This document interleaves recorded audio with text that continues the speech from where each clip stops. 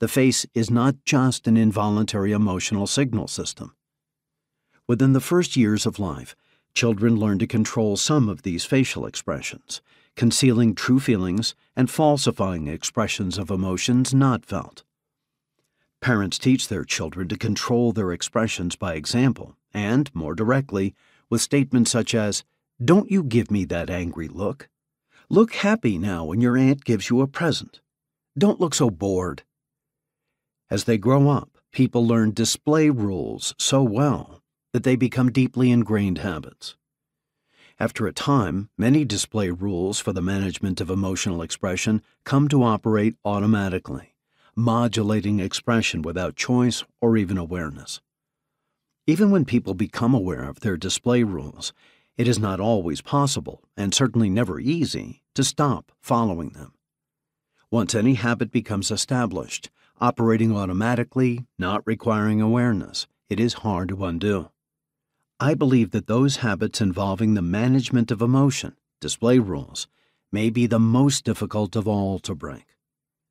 It is display rules, some of which differ from culture to culture, that are responsible for the traveler's impression that facial expressions are not universal.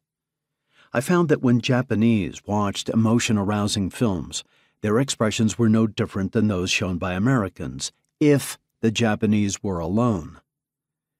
When another person was present while they watched the films, a person in authority, the Japanese, much more than most Americans, followed display rules that led them to mask any expression of negative emotions with a polite smile. In addition to these automatically operating habitual controls of facial expressions, people can and do choose deliberately, quite consciously, to censor the expression of their true feelings or falsify the expression of an emotion not felt. Most people succeed in some of their facial deceits.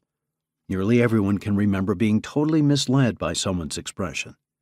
Yet almost everyone has also had the opposite experience, realizing that someone's words were false by the look that passed across the face. What couple cannot remember an instance in which one of them saw on the other's face an emotion, usually anger or fear, that the other was unaware of showing and even denied feeling? Most people believe that they can detect false expressions. Our research has shown most cannot.